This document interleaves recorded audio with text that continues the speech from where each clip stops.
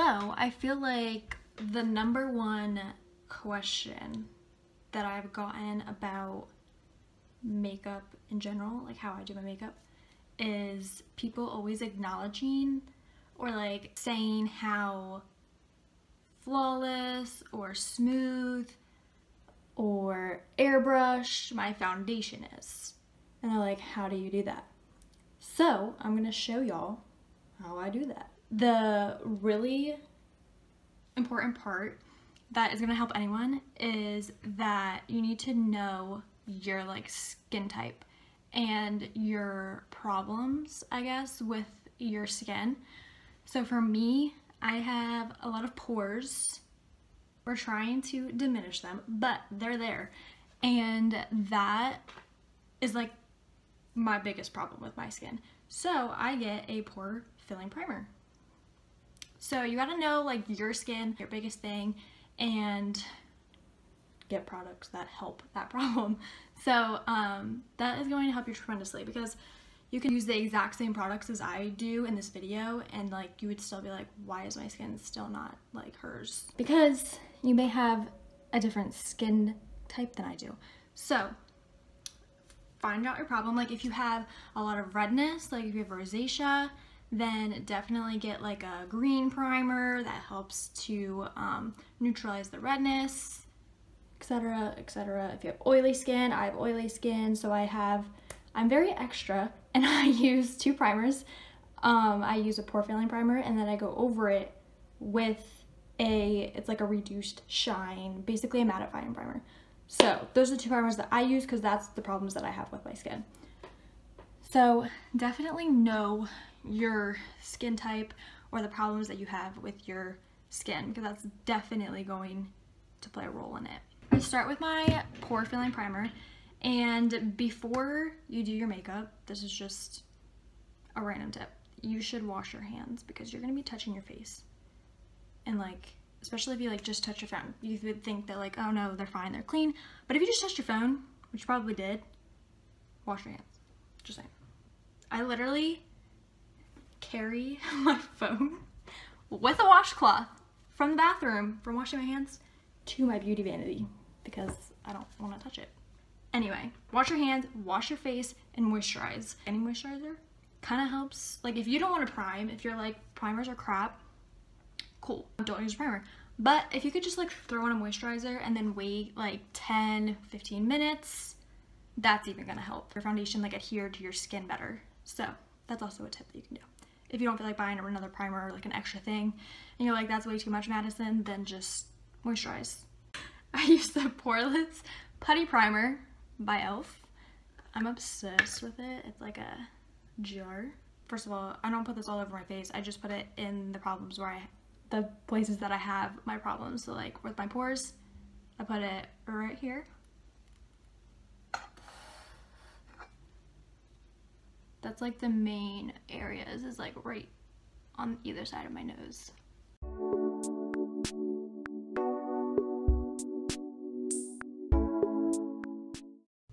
So once I have that, I now do my mattifying primer, which is the Soap&Glory One Heck of a Blot primer. And then I put this where I'm oily, which is right where I just put the previous primer.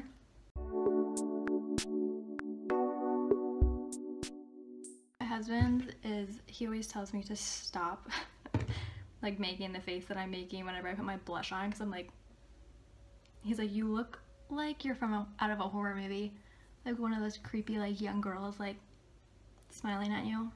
So I do it on purpose because he told me not to. And I also put it on the center of my forehead and on my chin, as you have just seen. So now that we are all primed, we are ready for the foundation. If I have like any blemishes, like I have one right here, at this point is when I conceal them and then I put my foundation on. Honestly, it depends on my mood. Like if it's like barely anything, like these aren't really that bad. I feel like they look worse on camera.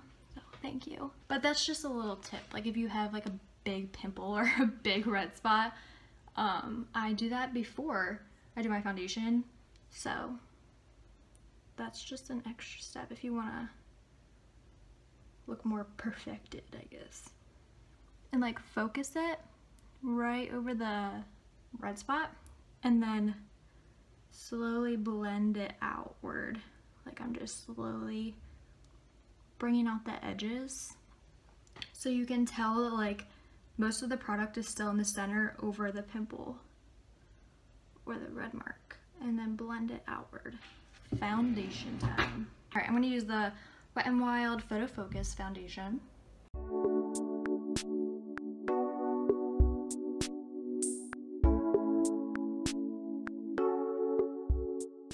I use a brush. You can also use, and I also use, a beauty blender. You can achieve this with either. The only thing that I recommend is with a brush. It really does depend on the brush, because I've used some foundation brushes that are terrible and like they do a horrible job at blending out my makeup, and it's like I know it's not the foundation that's patchy, it is the brush that's making my foundation patchy. So Morphe brushes I highly recommend just because they're affordable and they're pretty good quality. So I use the Morphe M439 foundation brush, and I love it. Don't like go to town and start like blending out your makeup like that, okay? What I do is just, you want to press it into the skin. So I just dab. You're gonna see my lovely faces.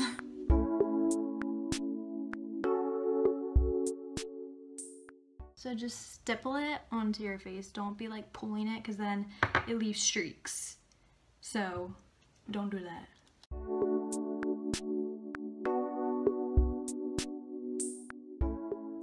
Also, by you just doing this, it gives you more coverage than pulling it and like thinning it out. So if you want extra coverage. And like please go down your neck as well. Like just like quickly go like this, just to like, even if it does like match you perfectly, just so there's not like a line, like a straight. Now for concealer. I love concealer. I don't know why, but I like love concealer. I use this Tarte Shape Tape, aka the best concealer in the entire world. And you put it in a little V, like you see all the V gurus doing. Put a little right there. And I put some on my forehead. You do this and this just to like balance out your face so you don't, I forgot to take off my mascara. Anyway, to balance out your face so you don't have too stark white under eyes. Again, just stipple it out, don't be pulling and stuff like that. And then once the product is mostly blended, like as you can see, it's like not fully blended out, I focus it right there where I want it, and then I will stipple downward to blend it out. If there's anything that you get from this video, anything, please get that I don't care who you are, if you don't blend your makeup out, anything, your foundation, your concealer, your eyeshadow, anything, it's not gonna look as good. Blend until you have carpal tunnel in your wrists, okay? Just keep blending. If you think you're done blending, then just do it for another minute.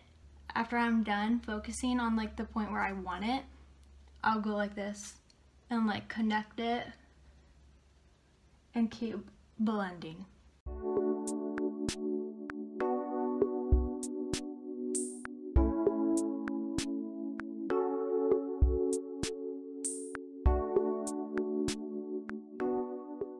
You wouldn't think like blending out your makeup would make your makeup look more like flawless or whatever, but it does, because then you can't see like, okay, this is where she put her concealer and then this is where her foundation stopped, and then, you know, etc, etc. So, and then because I have my freaking mascara on, and if I go over it, black is gonna be like all over my face, I'm gonna use this little brush, and I just like tapped it onto the wand to get some product on it, and I'm gonna go over my eyelids.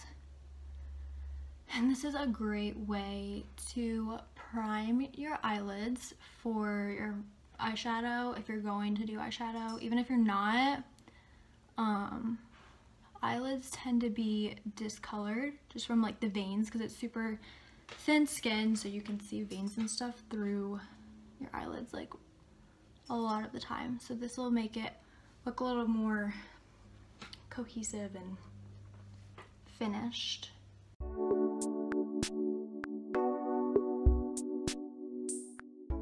I put extra concealer on like right in here because the inner corners of my eyeballs are like blue. Once all that is concealed, you now have this product.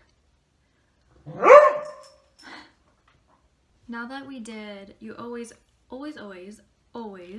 for the like 99.9% of the time, always do your liquids first. Anything liquid. If you have honey, if you have like liquid bronzer that you normally use, now would be the time to do that as well. I don't, well I do, but I don't normally do that. I take this small brush, it's by e.l.f.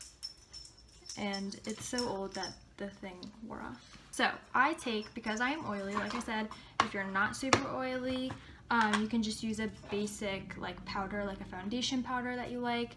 The only thing about foundation powders is that they are a foundation, so they are gonna have more coverage than just like a setting powder.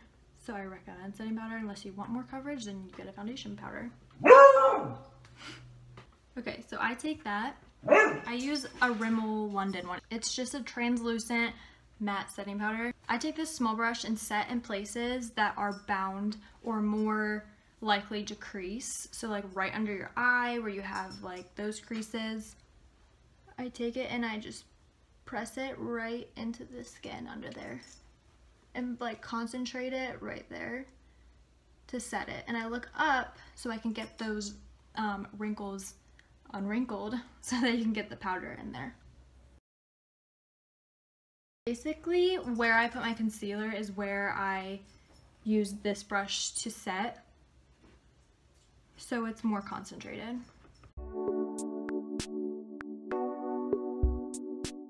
Like with the oily spots, because the reason why your foundation normally breaks up is because you're oily. And your eyelids, set your eyelids. This is a huge help when it comes to eyeshadow. If you do this, what I just did, conceal your eyes and set them really well with a powder.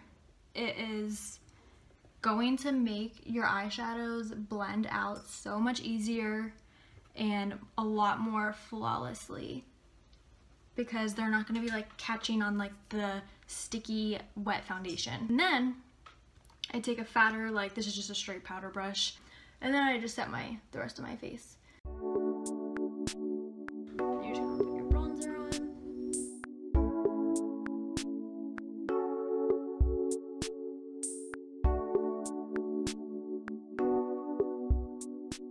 And then blush. This is what Jack hates. And I just stipple this on just like my foundation. I kind of put it where I want it, and then you can't really tell in the video, but my OCD self can tell in person.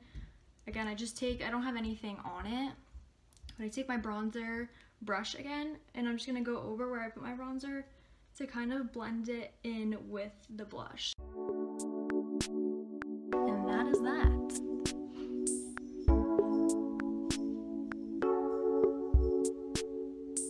That's how you get